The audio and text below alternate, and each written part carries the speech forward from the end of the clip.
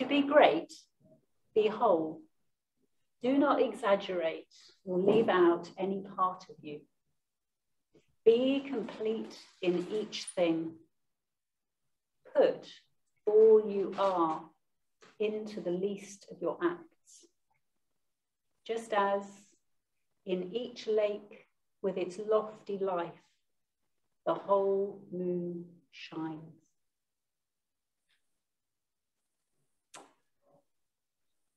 Sangharakshita taught that there is some necessary and profound connection between the impulse to create and appreciate art and the practice of the Buddha's teachings. And for me, that poem somehow evokes that connection. And I'm not going to explain it, but I will read it again. Just let it wash over you. To be great, be whole. Do not exaggerate or leave out any part of you. Be complete in each thing. Put all you are into the least of your acts. Just as in each lake with its lofty life, the whole moon shines. There is some necessary connection, profound connection, between the impulse to create and appreciate art and the practice of the Buddha's teachings.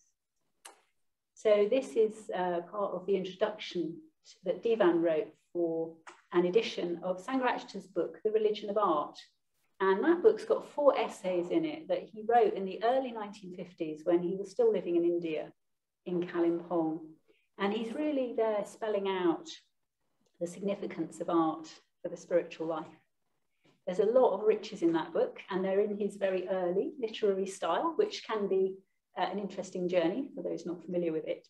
Unfortunately, we've got Dhivan's introduction, which gives us a helpful summary of the main points that he's making. And we can understand what he's saying with the help of Dhivan. We're talking about engaging with the arts. Engaging with the arts gives Buddhists the chance to develop and refine our emotional lives. The arts can lift us and lead our imaginations beyond what we know. I'll just read that again. Engaging with the arts gives Buddhists the chance to develop and refine their emotional lives, and the arts can lift us and lead our imaginations beyond what we know. So if we're familiar with the Triratna system of practice, all the 5 great stages of the path, we'll probably recognize that there's a reference there to what the 2nd great stage, emotion, positive emotion. So the first stage of that path is integration, the gathering up of energies. Positive emotion is the 2nd.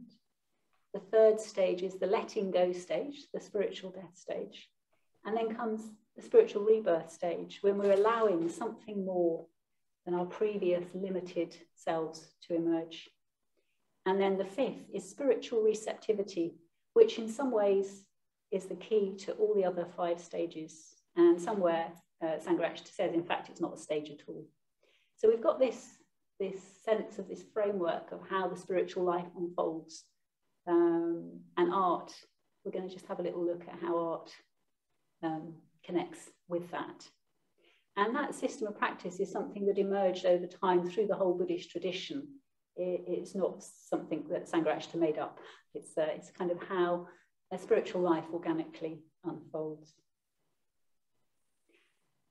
So the first part of that quote, engaging with the arts gives Buddhists the chance to develop and refine their emotional lives. So it's describing how the arts can just really engage our emotions and our energies. A painting, a poem, a piece of music, a film can speak to our heights and also to our depths. It can wake us up to aspects of ourselves that we might otherwise ignore. And in fact, that's also a way of describing integration, of course, gathering up these different aspects of ourselves. And I think the arts can show us different aspects of ourselves. We need to gather up ourselves and have our hearts engaged in terms of positive emotion so that we can open to what is more than our usual experience so that we can grow spiritually. And the arts can lift us and lead our imaginations beyond what we know. So we can also understand this in terms of those third and fourth stages of the path, the system of practice: spiritual death, letting go, spiritual rebirth. We can trundle through our whole lives in the same old groove, going round the same old round. If something doesn't break in, doesn't wake us up, make us realise that there's more to life than this. And actually, in some way, in some form, all of us who are here have had some kind of experience like that. Some glimpse of vision, although it might not be visual, some kind of experience, some kind of knowing that there's more than the mundane world we're habitually familiar with, or more than our habitual way of relating to the world that makes it seem mundane. So when we practice, we have some kind of glimpse, which might come in many, many different ways. And one of the ways it can come is through a profound experience in nature, with beauty, with art, as well as through suffering and many other ways, as we explore when we look at that on the introduction course, actually.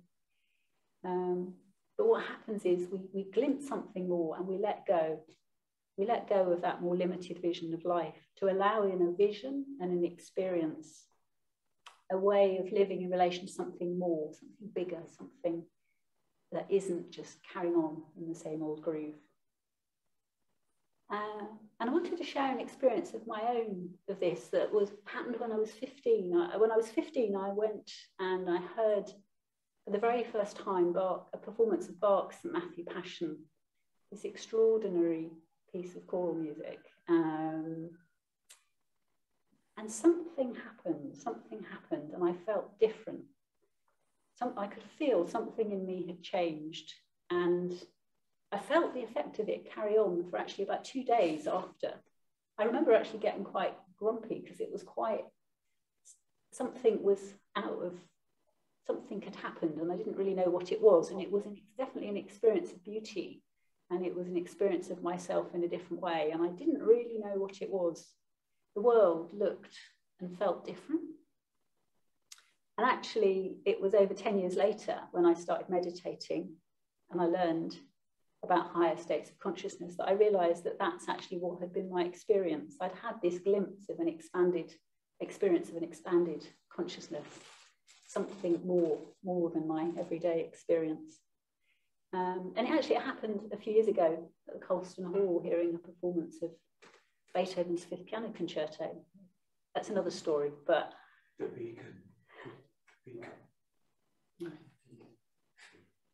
So, engaging with the arts gives Buddhists the chance to develop and refine their emotional lives. The arts can lift us and lead our imaginations beyond what we know.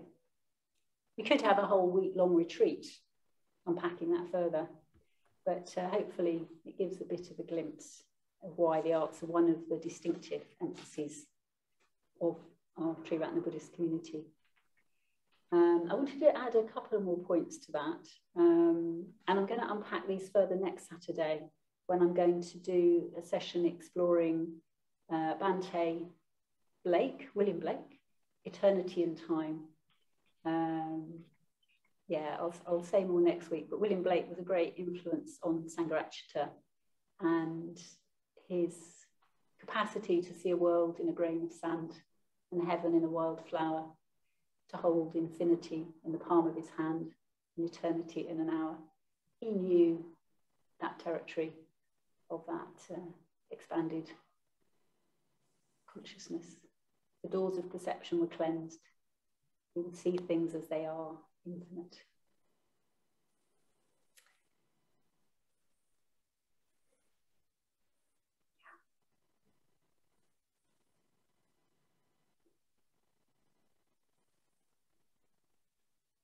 So there's a point that came up again and again in Sangharakshita's teaching and founding our order, founding our movement, which is that Buddhism, Dharma, would not really take root here in the West until it had learned to communicate in the language of Western culture. And obviously that goes for wherever in the world the Dharma goes. I'm speaking because we're here and now. in the West. The Dharma itself isn't tied to a particular culture or place or time. It transcends space and time, and it transcends all cultural trappings, in fact. But it needs to find ways to communicate through culture, because the culture that we live in, the languages, the customs, the imagination, the imagery, that's how we live our lives. Whether we acknowledge it or not, that's going on all the time. We are culturally conditioned. And our heart minds, they have this deep old wiring that resonates through language, image, and music. And wherever the Dharma has travelled in the world, it's gradually transformed and also been communicated through the indigenous cultures that it's met. It hasn't just stayed completely, the heart of the Dharma is the same, but the communication of it evolves in different contexts. So in China, it drew in the culture of Confucianism, Taoism. When it went to Japan, it evolved into that sort of pared down aesthetic of Zen that we're so familiar with. And when it went to Tibet, for example, you could say it married the indigenous shamanic culture, very colourful, very ritualistic, and it became that colourful, multicoloured, multi-figured Vajrayana Buddhism. And I wanted to talk about this because it's important that as Dharma-farers, we practice the arts as well as appreciating them, both those things. We can transform ourselves through the appreciation of art, as Bhante said, and we can gradually transform the way that the Dharma is communicated by developing a practice in one of the fields of the arts, which is informed by our Dharma practice. It can become an expression of our Dharma practice. In fact, that brings me back to the poem.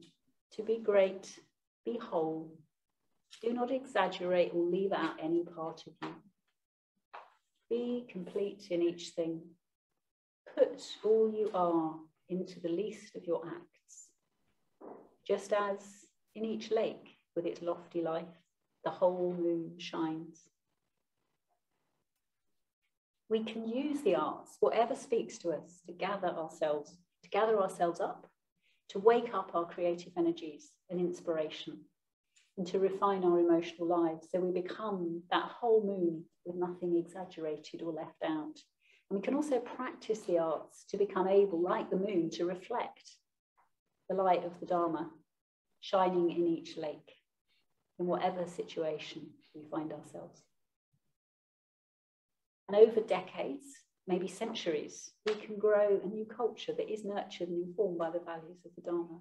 That's part of what the possibility is when we recognise the significance of arts, imagination, and culture in the Dharma life. So how do we learn to do this? Well, we can learn to do this by becoming more and more of an individual. There's a talk of Bhante's on art and spirituality, which you'll find in the book, What is the Sangha, which is where it's titled The Artist as True Individual. And to touch briefly on this process of becoming whole or integrated is an individual process. We're all different combinations of conditions, habit patterns, talents and inspirations. And when we practice, we don't all become identical clones. As we develop spiritually, we become beautifully and individually different in who we are.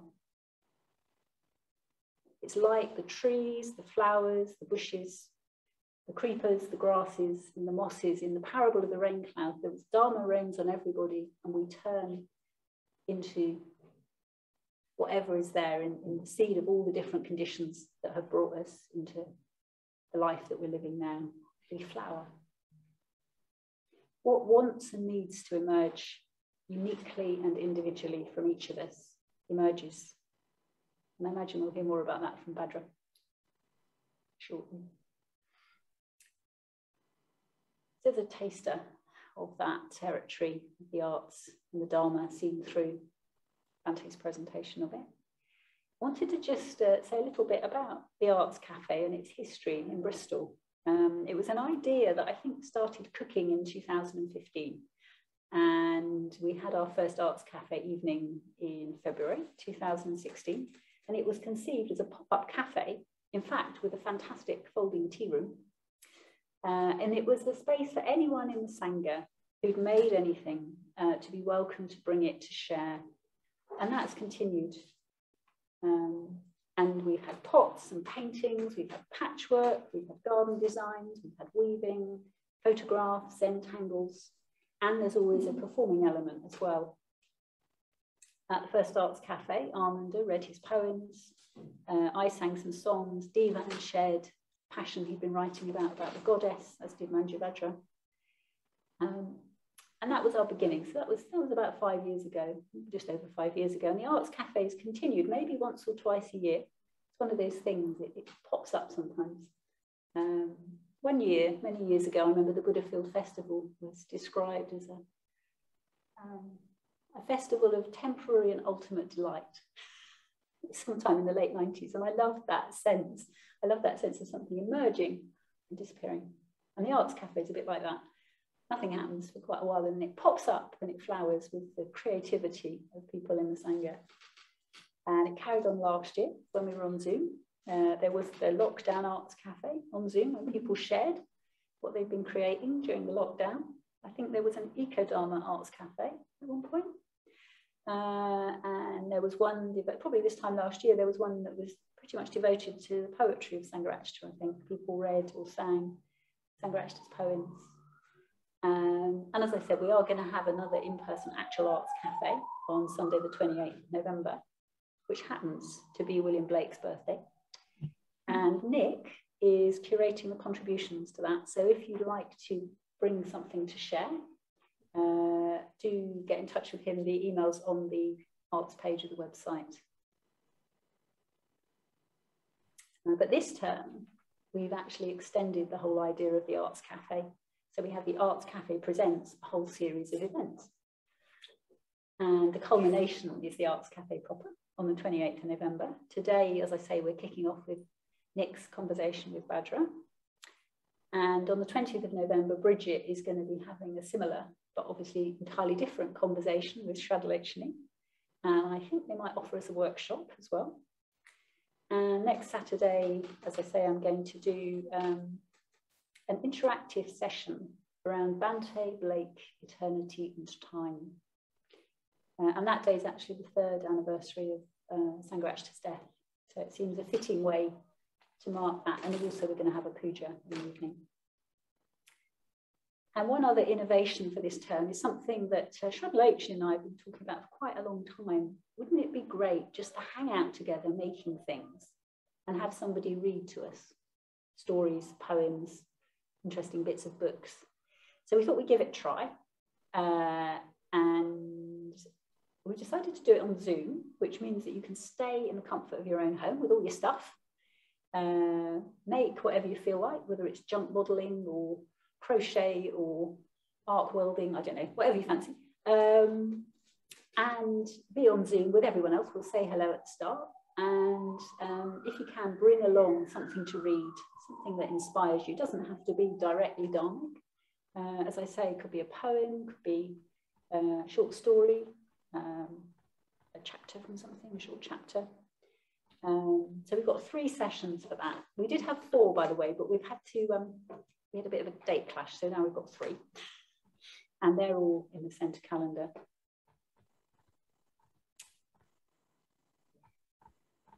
So really the main thing with the Arts Cafe is it's an invitation to bring your energy and creativity and inspiration into relationship with the Sangha.